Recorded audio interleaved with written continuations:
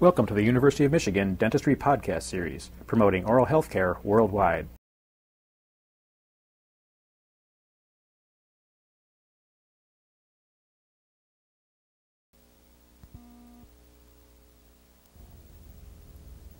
It is necessary for all aspects of dentistry to understand the relationship between the patterns of mandibular movement and occlusal form. Occlusal morphology, cusp height and placement, ridge and groove placement and direction should be compatible with function and parafunction. However, restoration of occlusion is not indicated just because the occlusal morphology does not fit with some preconceived ideal form. If a patient requires restorations, one should not ignore the relationship between the occlusal and mandibular movements. Each patient has an individual characteristics that determine his occlusal needs. These characteristics come from the anatomical features of the temporomandibular joints and the spatial relationship of the teeth to the joints. Therefore, the temporomandibular joints provide the guidance mechanism for mandibular movements, and the teeth function within these limits. Teeth and joints in conflict can result in temporomandibular joint or muscle dysfunction. Mandibular movements involve rotation and translation of the condyles in three planes. The mandible is capable of making simple rotary movements such as in opening and closing, and they also involve translatory movements such as the condyle moving in a working and balancing movement. We have these movements simultaneously in the three planes. We have movement in the horizontal plane. These would be the lateral movements in the horizontal plane. We have lateral movements in the sagittal plane, and we also have movements in the frontal plane. Movements in the different planes influence the ridge and groove direction of the teeth. If you will observe the teeth, the teeth are made up of cusps, and we have in here grooves, and we have ridges on the teeth. The movements in the different planes influence the ridge and groove direction and the placement of the cusp and the cusp height. These movements also influence the lingual concavities of the maxillary anterior teeth. In the movements, the lower incisor teeth move against the lingual surfaces of the upper anterior teeth, and these movements influence the lingual concavities of the anterior teeth.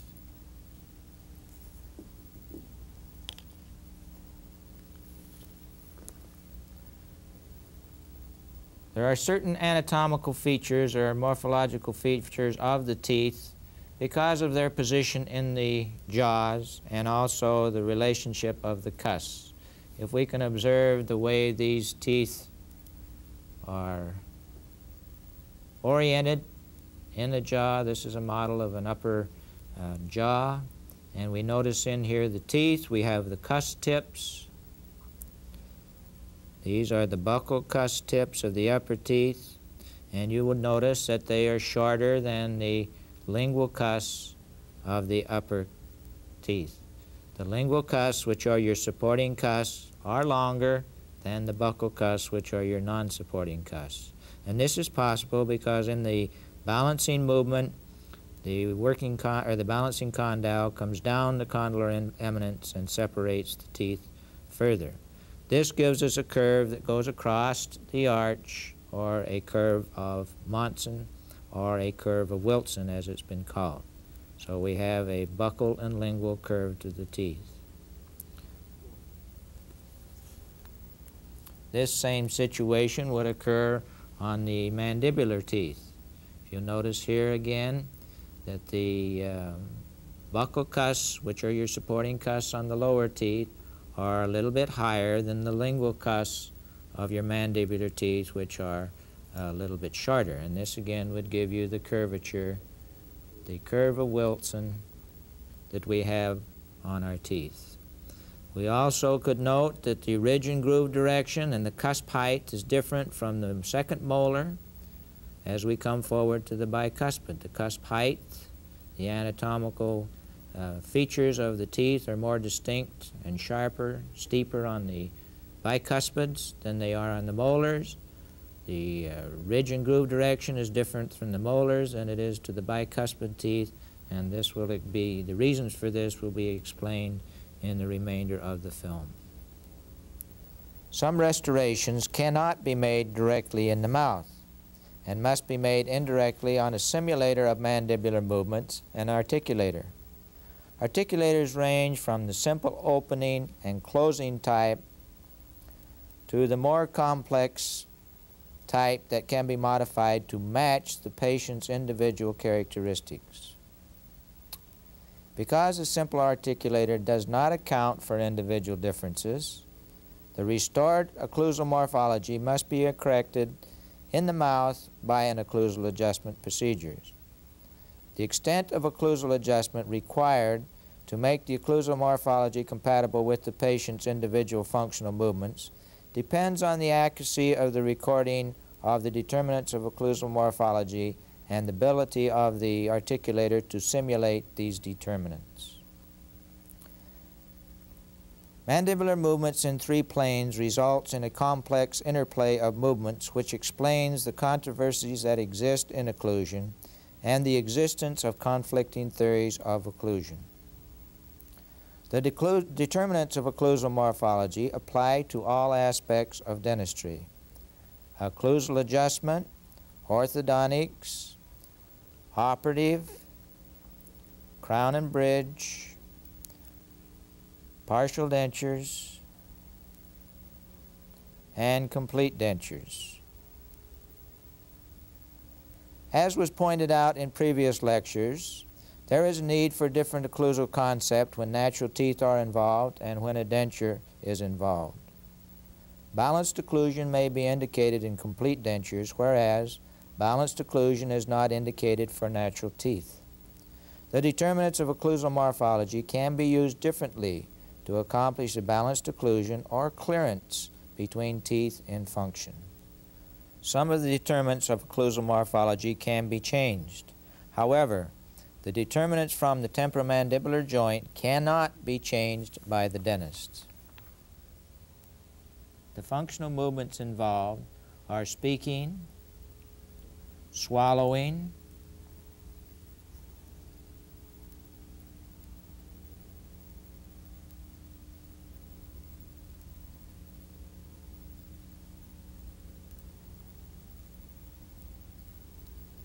chewing, and parafunctional movements such as clenching and bruxing.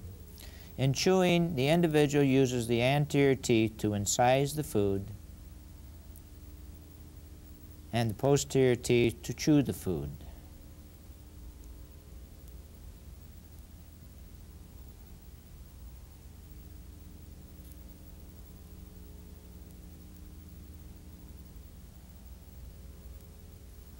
One side of the mouth is used for chewing. This is the working side, while the opposite side may be in a balancing contact as in denture occlusion or in idling with no contacts as in the natural teeth.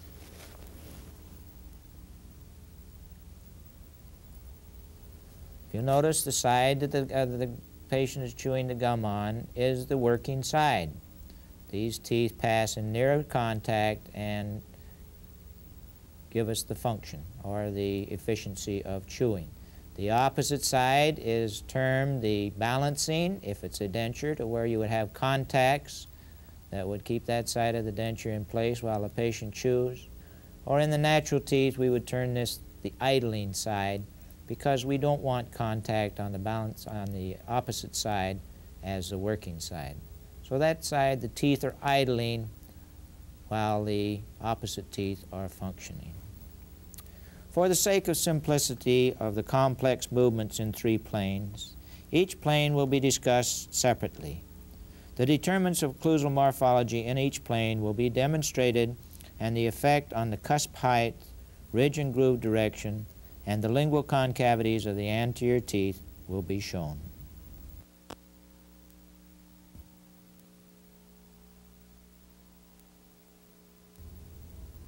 We will first examine the horizontal plane determinants.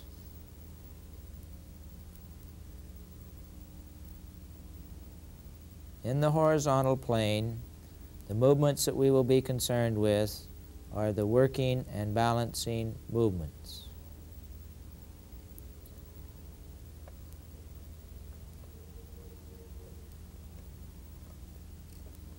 In the working and balancing movements, the condyle on the one side in the balancing movement comes downward, forward, and inward.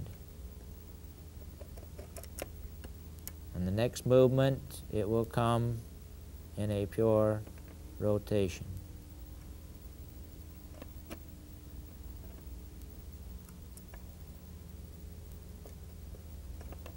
If we view this schematic drawing of the maxilla and the mandible in the horizontal plane, we can determine the effects of the movements in the horizontal plane on the ridge and groove direction. These effects may be due to either geometric factors or anatomic factors. The geometric factors involved are, first, pure rotation.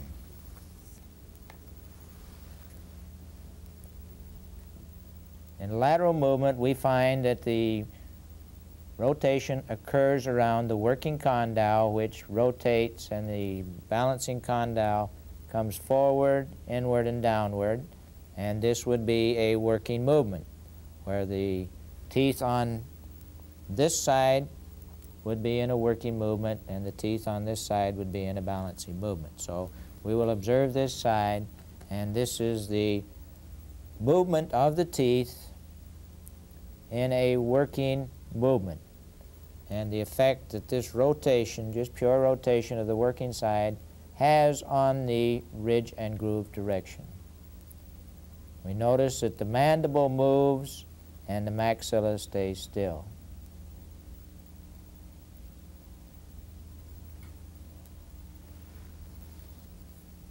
On this drawing, we can observe the effects of the cusps and the occlusal surfaces. The red lines represent the path of movements of the mandibular cusps against the stationary maxillary occlusal surface. The blue lines represent the path of the stationary maxillary cusp against the moving mandibular surface. These are the working paths. In the balancing movement, observe this side again. You would find that the opposite condyle now is the rotating condyle, and this condyle would come downward, forward, and inward to give us our balancing movement.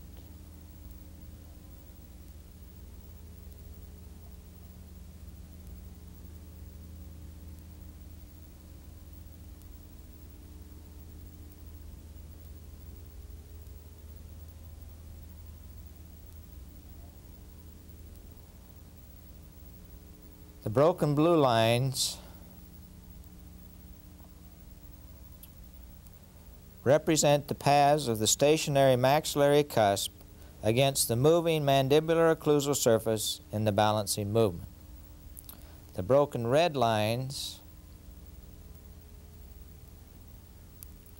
represent the path of movement of the mandibular cusp in the balancing movement against the stationary maxillary occlusal surface.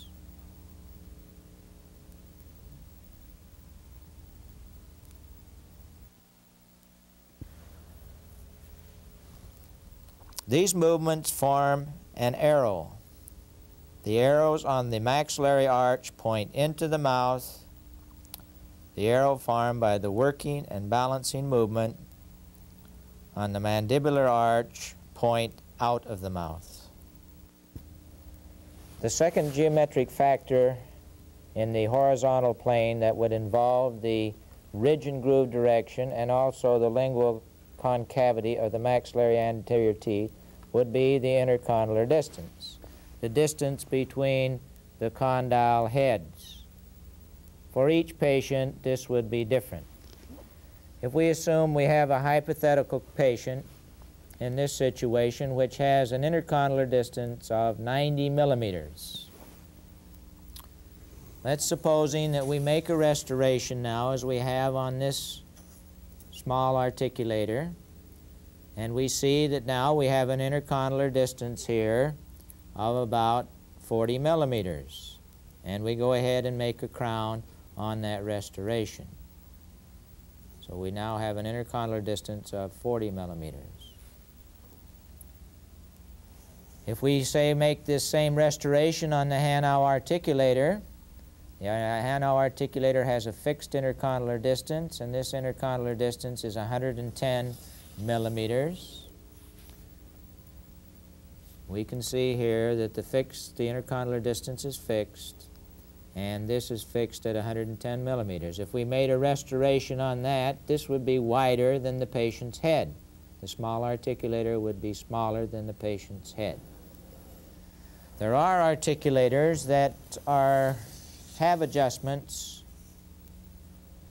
so that we can vary the intercondylar distance. This is an articulator where it has adjustments where you can make the intercondylar distance of the articulator wider or narrower to match the patient's head.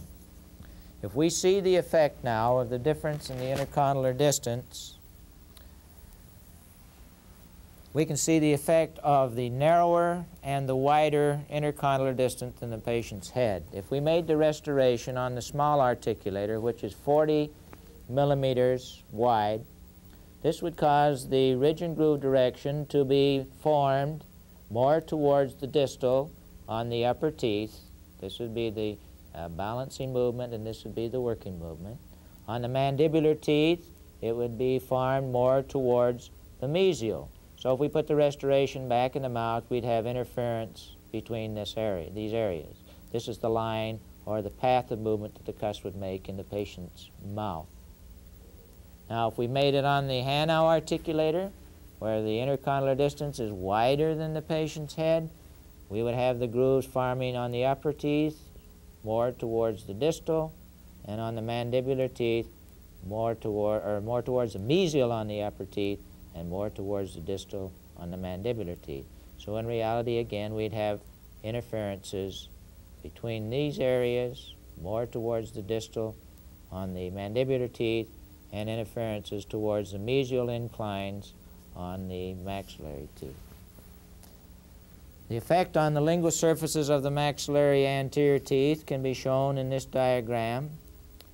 The wider the intercondylar distance, the more lingual concavity we'd need in the lingual surfaces of the anterior teeth, whereas the narrower the intercondylar distance, the less lingual concavity required in the lingual surfaces of the upper anterior teeth. The third geometric factor that can affect the ridge and groove direction in the horizontal plane is the facial position of the teeth. In most mouths, we would find that the teeth are either closer or further apart, away from the rotating centers. As we see in this case, these teeth are closer to this rotating center than the teeth on this side. These teeth are further away from the rotating center. This has an effect on the ridge and groove direction. Also, the bicuspids here are further away from the rotating center than the molars. So this would have effect on the ridge and groove direction. Also, a tooth or teeth may be closer to the midline on one side than they are on the other. Now, if we look at the patient's head, we would find that the teeth have a certain relationship to the rotating centers, and this we should transfer over to the articulator. And this we can do with the face bow, or this was what we attempt to do with the face bow. You notice on the face bow transfer, we have our bite registration for our maxillary cast. You will notice here that these teeth are closer to this condyle than they are to this condyle. And we want to transfer this relationship over to the articulator. Also, you can see here that the upper teeth may be higher on one side than they are on the other, and this we transfer over to our articulator. Now if we use the simple articulator again, a couple of things are wrong here. Is that first of all, we have the cast in the center of the articulator, whereas in the head it had a certain relationship to the condyle. So that this restoration now is not in the exact axis or radius as it is in the head, so the ridges and grooves directions that we form on here will be in error, and they will have to be corrected as we go back to the head. Let's observe the effects of the facial position of the teeth on the ridge and groove direction. If this is the position of the tooth in the patient's head, and these are the angles, this is the working movement and the balancing movement that that patient would move with in the working and balancing movement. The restoration that we made on this articulator, the fact that it is in the center of the articulator and it is the same distance from the condyles on the articulator, and it's a shorter distance than it is in the patient's head, we would have the ridge and groove direction designed in this area, so that when we put it back in the mouth, this area would be in error or interference. We'd have to adjust all of this area in the mouth. Another thing that the facial position causes a difference in the ridge and groove direction due to the fact, as we said, that it is further away from the condyles in the bicuspid area than it is in the molar area. As we can see here, the ridge and groove direction, the angle between the working and balancing would be more acute in the molar area and more obtuse in the bicuspid area. The first of the anatomical factors that affect the ridge and groove direction in the horizontal plane is the side shift of the mandible. The side shift of the mandible has to do with the relationship of the lateral walls, or the lateral portion of the condyle, against the lateral walls of the condylar fossa. If we have no side shift, as represented by the green line, we would have a certain ridge and groove direction, and then if we increase the side shift, as we have in the red line, we would have a different ridge and groove direction. This is the pattern that the mandible would follow if there were very little or no side shift to the mandible.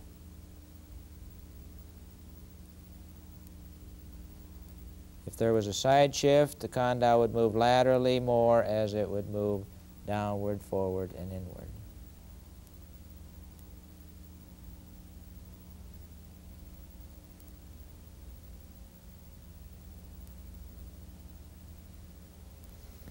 The effect that this would have on the ridge and groove direction can be shown in this diagram from the textbook.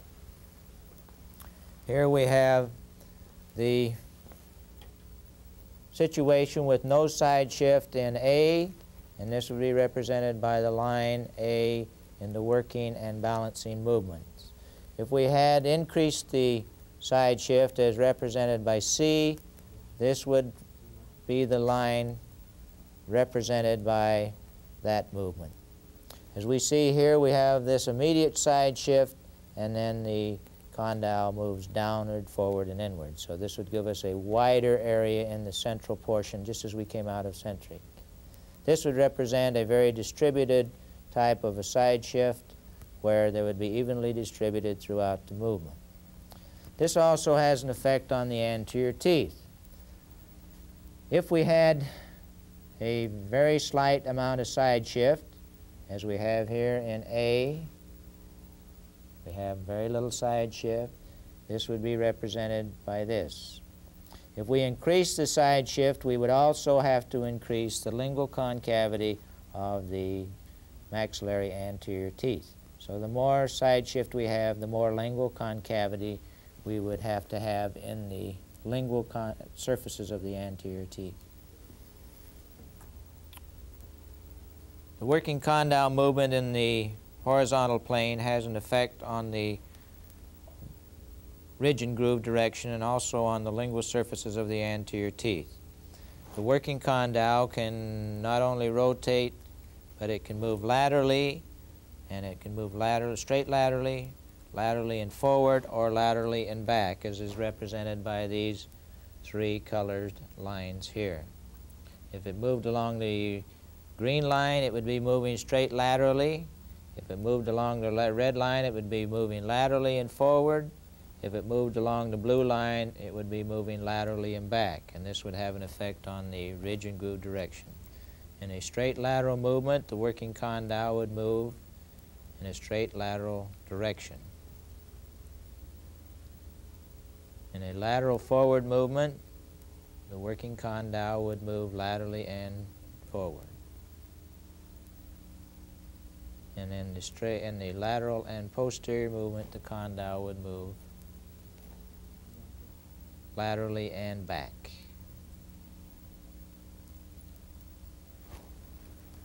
In this diagram from the textbook again, we can see the effect that the movement of the working condyle would have on the ridge and groove direction. Here we have the condyle would move laterally, straight laterally, laterally and protrusive, and laterally and in retrusive. And this would be the effect on the working and balancing movements and on the upper and the lower teeth.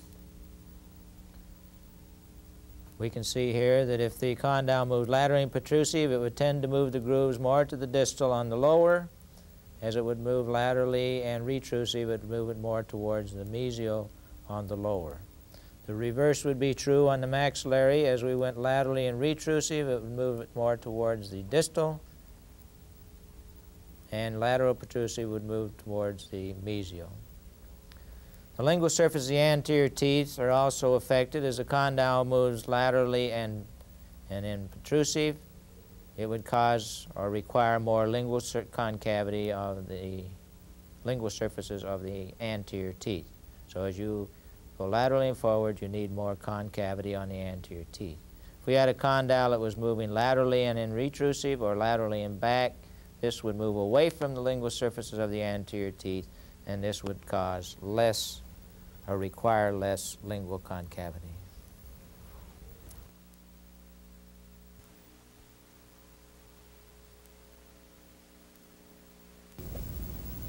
The sagittal plane determinants can be observed by looking at the side of the head. The protrusive movement is made by pushing the jaw forward and back.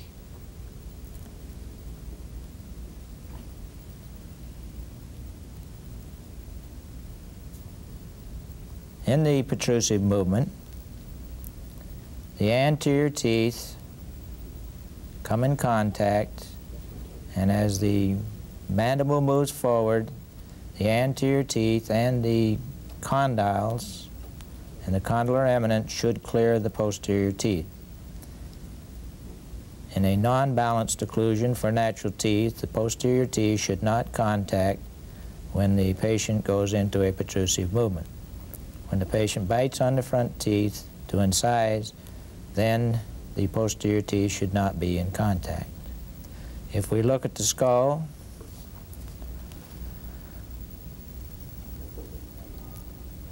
here we can see the condylar area.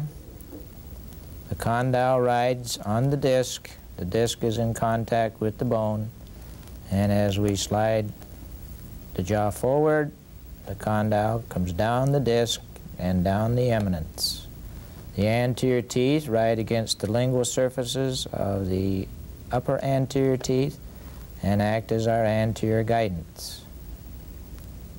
And this causes a separation of the teeth.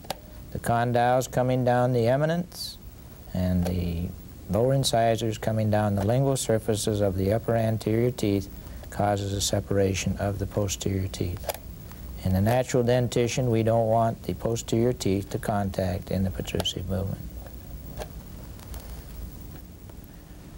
If we look at the protrusive movement in a schematic diagram, we find again that the anterior teeth and the condylar inclination separates the posterior teeth. In the sagittal plane, we have three variables that we are concerned with, and these variables can affect the cusp height of the posterior teeth, and also the lingual concavity of the upper anterior teeth. These variables are the condylar inclination, the plane of occlusion in the posterior teeth, it's the plane of occlusion, the curve of speed, the cusp angle, and the cusp height. The anterior teeth, it's the amount of overlap of the anterior teeth. If we look at this formula that I'm sure you've seen before for balanced occlusion, we would find that these variables in the horizontal or in the sagittal plane have some effect on each other. If we assume that balanced occlusion is accomplished by a combination of condylar guidance, which is CG, and incisal guidance, which is IC, then if we change these, we affect the cusp angle, the curve of speed, and the plane of occlusion. So that there is an interaction between these variables. Now, in the natural teeth, we do not want to have a balanced occlusion on the posterior teeth. So we would want to modify these variables to get our clearance of the posterior teeth.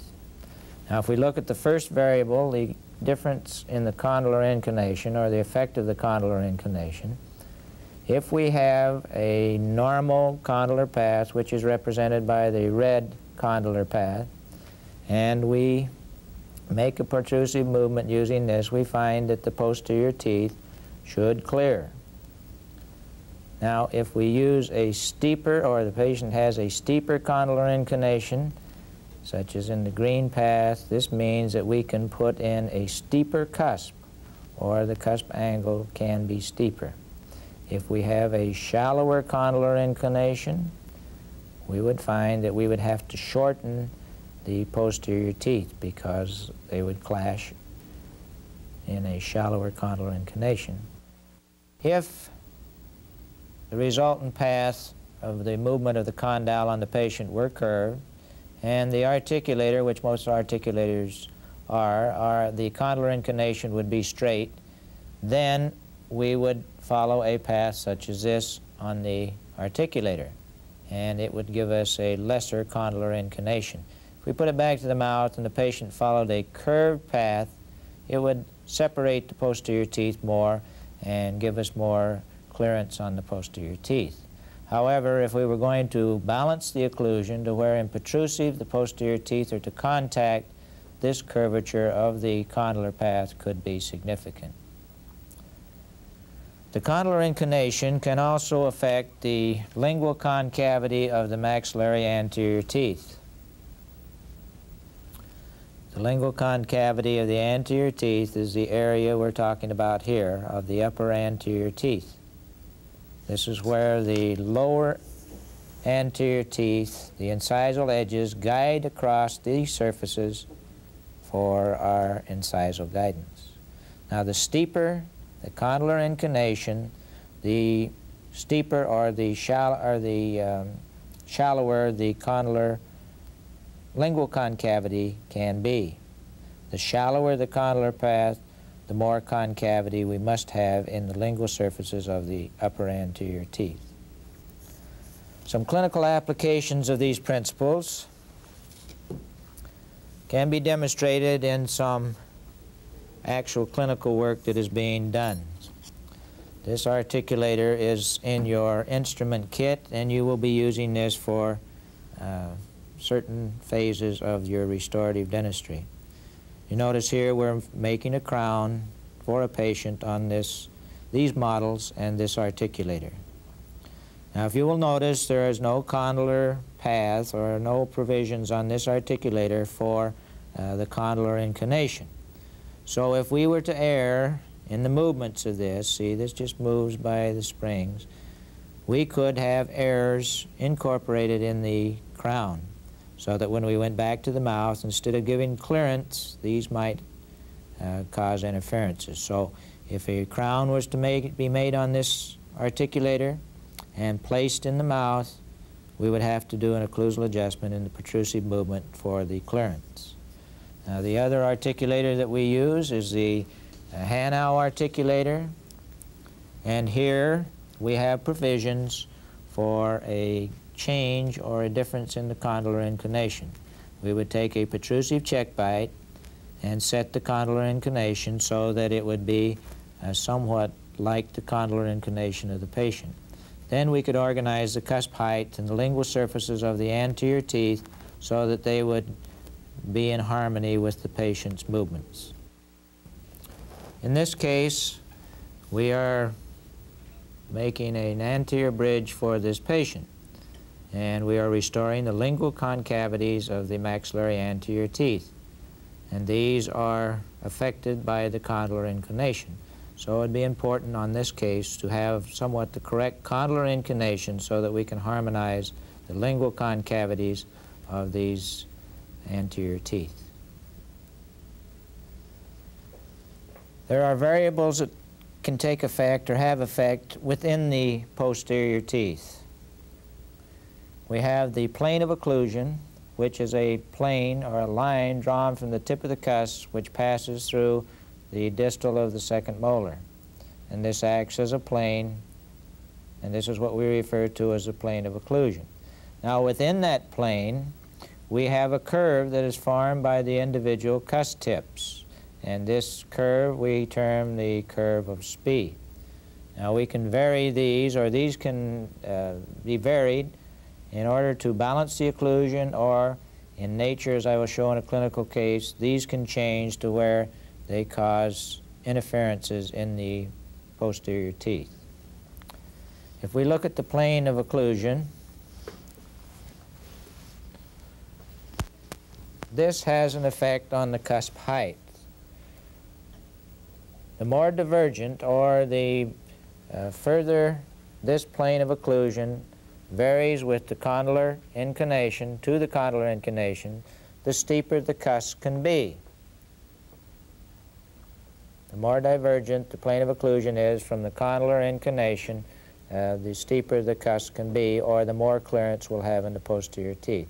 Now as we raise the plane of occlusion, as represented here, the closer it becomes, or the more parallel it becomes to the condylar path, the shorter the teeth or the posterior cusps must be. So the higher the plane of occlusion, the less chance you're going to have for clearance, and the more interferences you're going to have in the posterior teeth. Now if we look at the plane of occlusion, again, if we keep the condylar inclination the same and the anterior teeth the same, and we vary the plane of occlusion from here to here, we would have to shorten the cusp tips, or the higher the plane of occlusion, the shorter the cusp tips would be. As we said, within that plane of occlusion, there is also the curve of Spee, which is formed by the cusp tip. Now the steeper the curve of Spee, or the shorter the radius of the curve of Spee, the shorter the cusp tips must be. The shallower the curve of Spee, the longer the cusp will be. Also, the shallower the curve of Spee, the more your posterior teeth are going to clear. The steeper the curve of Spee, with the condylar inclination staying the same, the more interferences you're going to have on the posterior teeth. Now if we look at a clinical case again, we can see within this same patient a difference in the curve of plane of occlusion on either side of the arch. If we look at the posterior teeth, you can see that the plane of occlusion is much higher on this side of the mouth than it is on the opposite side of the mouth. This is within the same patient. This plane of occlusion is higher, as we say, or it's more parallel to the condylar inclination than this side. This side is more divergent from the condylar inclination on that side of the patient. Let's look at the effect that we might have with these different planes. As we said, the higher the plane of occlusion, the more problems we are going to have in clearing out the occlusion. Say in a protrusive movement here, it's going to be more difficult to separate these teeth with a given condylar inclination because the plane of occlusion is higher. Now let's watch the other side where the plane of occlusion is lower, and we would find that the posterior teeth separate much faster in a protrusive movement than when the plane of occlusion was higher. Also, this has a very dramatic effect on our balancing movements. We don't want the teeth, the posterior teeth, to contact in the balancing movement. The higher the plane of occlusion, the more interferences we're going to have. The shallower the plane of occlusion, you can see this side where the plane of occlusion is lower, we get more clearance between the posterior teeth. Or on the other side, opposite side, where the plane of occlusion is higher, we get more balancing interferences, or the teeth will clash.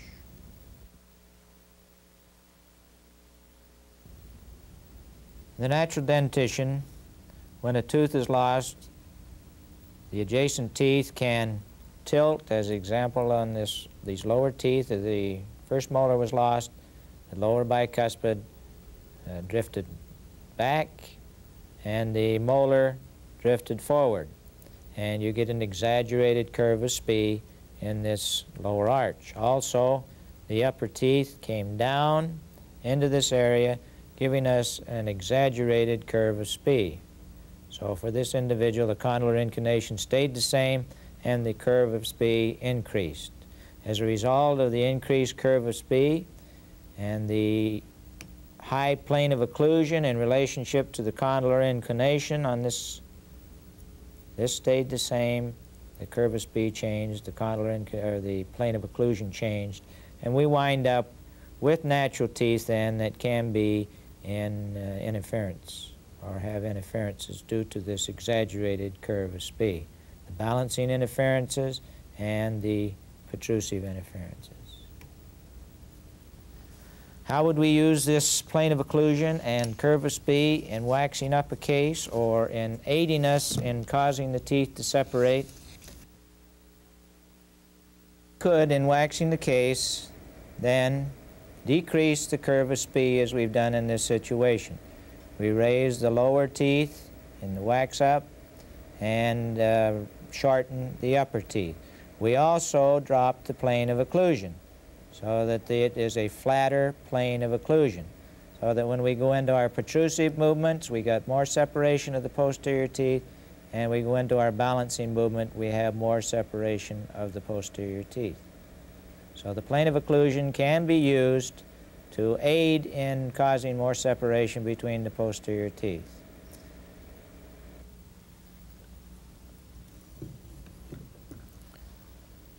We can vary the plane of occlusion and curve of Spee to also aid us in gaining a balanced occlusion. We're going to make an upper denture against this lower bridge work, and there would be an advantage in having a balanced occlusion.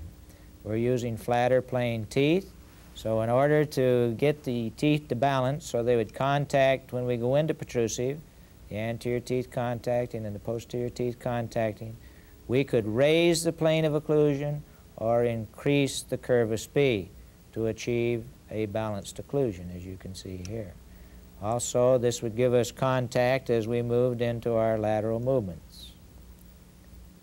And we can use the curve of Spee then and the plane of occlusion to give us a balanced occlusion. We saw the effect of varying the condylar inclination, the different condylar inclinations on the cusp height of the posterior teeth. We varied the plane of occlusion and the curve of Spee and saw what effect it has on the cusp height. Now we want to see what effect the incisal guidance has on the posterior teeth.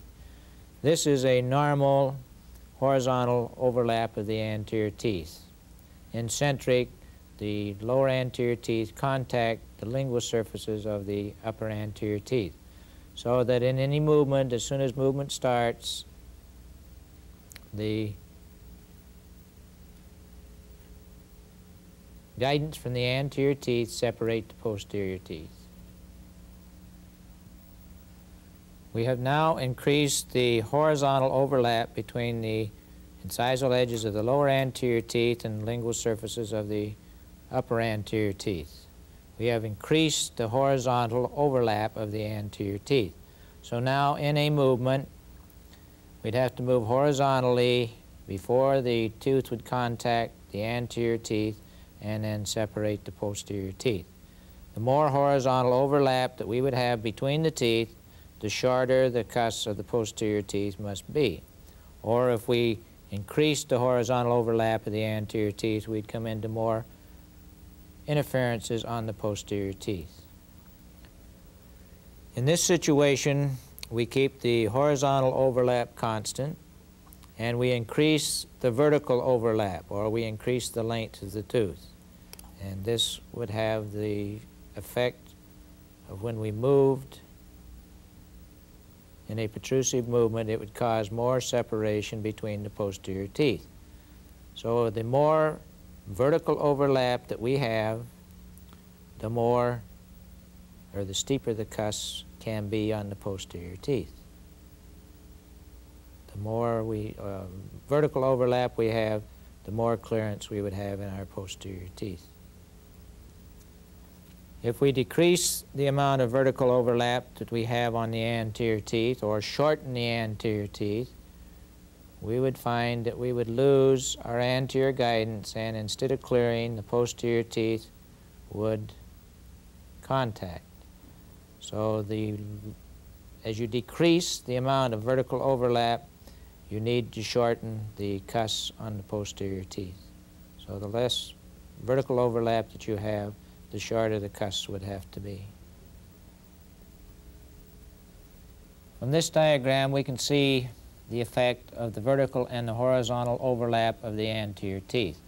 If we view this center picture, we see the normal amount of horizontal and vertical overlap of the teeth. If we have this as the normal overlap, vertical overlap, we can have a longer cusp. If we move over to this one where we have shortened the amount of vertical overlap, you would see that we'd have to shorten again the posterior cusps, or the cusps on the posterior teeth. If we viewed this as a normal amount of horizontal overlap and we increased the horizontal overlap, we would need to shorten the posterior cusps of the teeth. If we increase the horizontal overlap, we also wind up with what we call a longer centric on the posterior teeth. Now, the significance of this would be if in an occlusal adjustment we were to grind on the lower anterior teeth. If you grind the incisal edges off of the lower anterior teeth, you have in effect increased the horizontal and the vertical overlap, both the horizontal and vertical overlap of the anterior teeth. And in effect, you have caused more interferences to occur on the posterior teeth. Therefore, we do not grind or change the incisal edges of the lower anterior teeth. If we wanted to correct our errors, we'd grind on the lingual surfaces of the upper anterior teeth. There we could grind or change interferences that we would have in any one of the working, balancing, or protrusive movements. But if you grind on the lower incisors, you have in effect increased both the horizontal and vertical overlap, and you would need to shorten all the posterior teeth.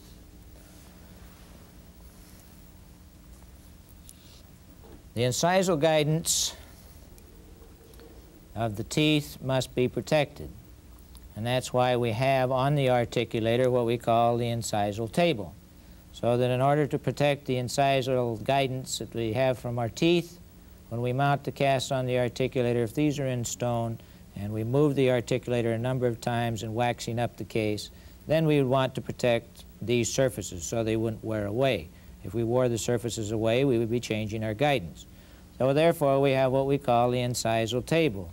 And we set this incisal table so that the incisal pin rides on the incisal table and protects the incisal guidance. In this practical case, again, where we're restoring the anterior teeth, we would want to establish in here the normal amount of overjet and overbite, so that we would, in effect, design our guidance of the anterior teeth so that it would clear the posterior teeth in protrusive movement, and also the working and balancing movement. So we design our anterior guidance to separate the posterior teeth.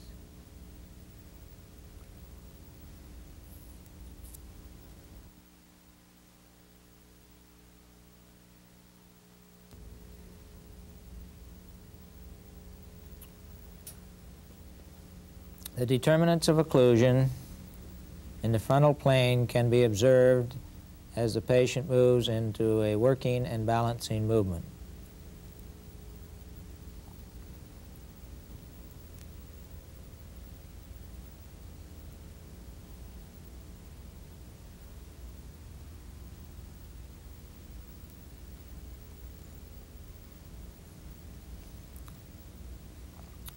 The working movement is when the buccal cusps of the lower move over the lingual cusps or buccal cusps of the upper.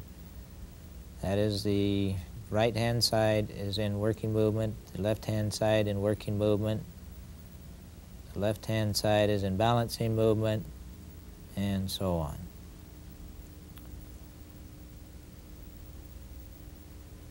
Here the effect of the working condyle and the balancing condyle come into play.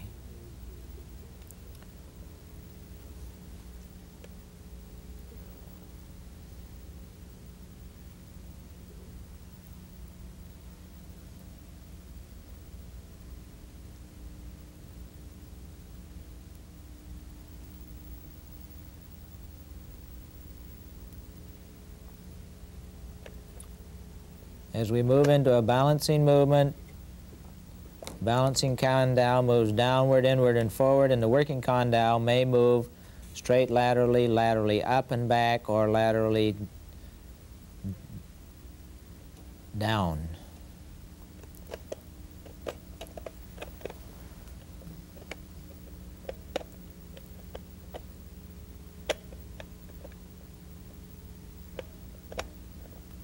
So this movement in the frontal plane would take into consideration the effect of the working condyles in their different movements.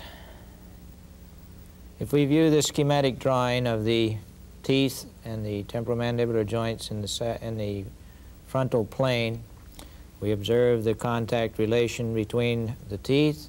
We have the condyle in relationship to the fossa. We have the space for the meniscus in between. We note here that this area is concave so that it can influence the lateral movements of the working condyle. If we view these movements of the working condyle has a potential of going straight laterally in a lateral movement. It can go laterally and down, or it can go laterally and up, and this would have a definite influence on the teeth. So if we move laterally in a normal movement,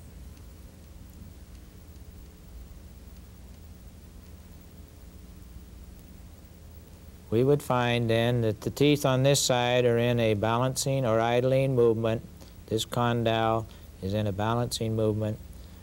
This condyle is in the working movement, and these teeth are in their working relationships. Now, if we had a condyle, a working condyle, that went laterally and down, as it moved laterally, we would see that it would cause more separation between the posterior teeth. If we had a condyle that went laterally and down, we could have steeper cusps on the posterior teeth.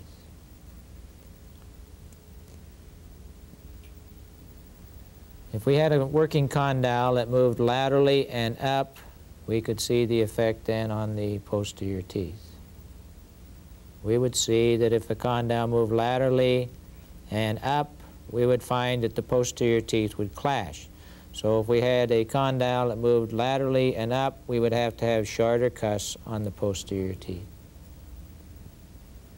If we could view now this drawing from the textbook showing the effect of a condyle, working condyle that moves laterally and inferiorly, or laterally and superiorly, we can see the effect on the cusp tips of the teeth.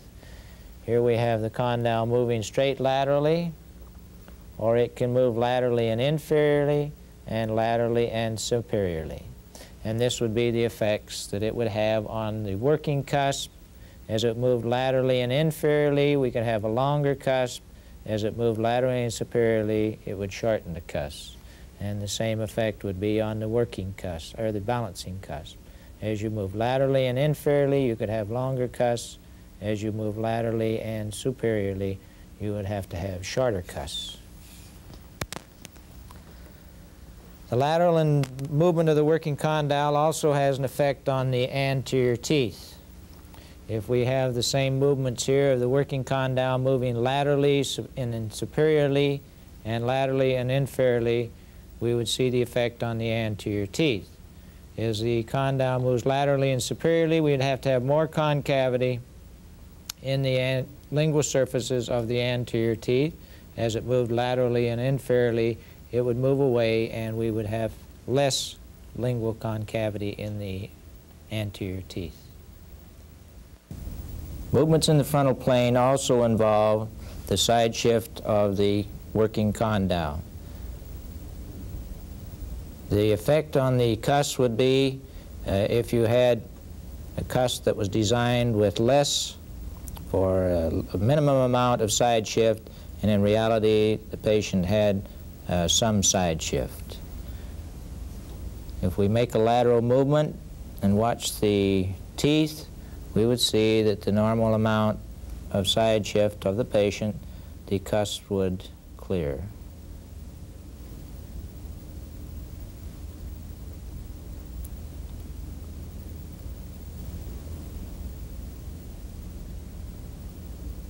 Now, if we had designed the restoration on an articulator with a minimum amount of side shift, and we put it back in the mouth, and in reality the patient had some side shift, we would find that the teeth would clash. Or, if you increase the side shift, you should decrease the cusp height. So as you increase the side shift, you should decrease the height of the cusps.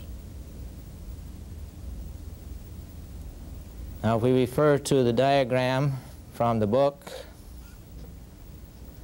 we will see again the effect of the side shift on the cusps of the teeth. We have here different amounts of side shift of the mandible. And on the balancing side, we can see that as you a slight amount of side shift or less side shift, you could have steeper cusps. As you increase the side shift, you need to decrease the size of the cusps. On the working cusp, it would be somewhat less, but still have an effect. The more side shift, the shorter the cusp would have to be. Now, the practical applications of this again would be in the articulator that you used. As you can see here, there are no provisions in the condylar area to take into account the working condyle moving laterally up or laterally and down, or for the amount of side shift of the mandible. On the Hanau articulator that you're familiar with, you can see here that we do not have any provisions for an up and down movement of the working condyle. So this would not be taken into account on this articulator. We do, however, have provisions on the articulator for taking care of the amount of side shift. We can change the angulation of the condylar guides so that we can put into there different Bennett shifts, as you can see here. We can change the position of the condyle representing more or less side shift of the mandible.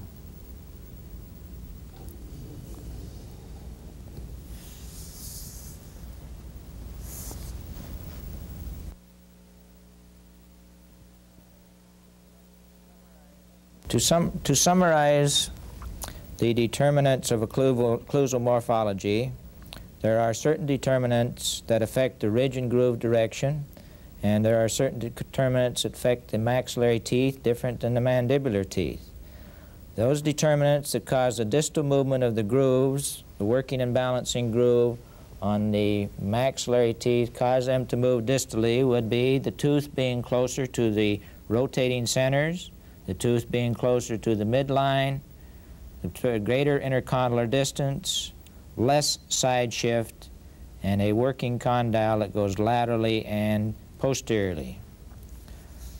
Those determinants that cause the grooves to move mesially on the upper teeth would be working condyle that would move laterally and anteriorly. Those determinants that would cause the grooves to move distally on the mandibular teeth, this would be your balancing on the mandibular teeth. This would be the working movement on the mandibular teeth. Those determinants that would cause the grooves to move distally would be the tooth being closer to the center, rotating center, the tooth being closer to the midline, having a greater intercondylar distance, less side shift, and a working condyle that would move laterally and anteriorly. Those factors that move the groove mesially on the mandibular teeth would be a working condyle that would move laterally and anteriorly. Those factors affecting the cusp height and the fossa depth would be the height of the cusps, how high the cusp can be, and the depth of the fossa.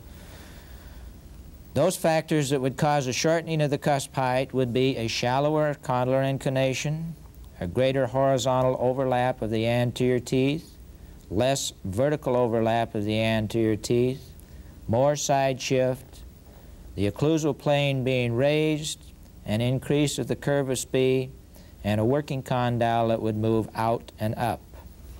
You can increase the height of the cusp by a condyle, working condyle that moves out and down, and also by increasing the condylar inclination.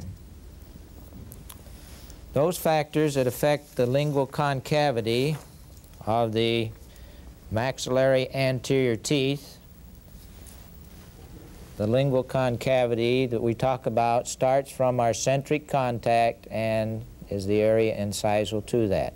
We would deepen or make shallower this lingual concavity.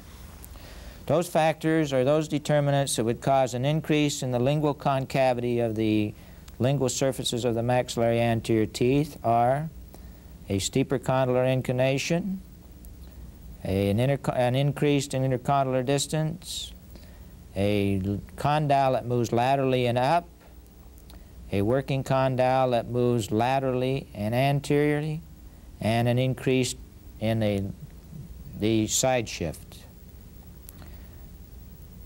You've been listening to a presentation from the University of Michigan School of Dentistry, which is dedicated to supporting open learning and open educational resources. This recording is licensed under the Creative Commons. It may be reused and redistributed for nonprofit use.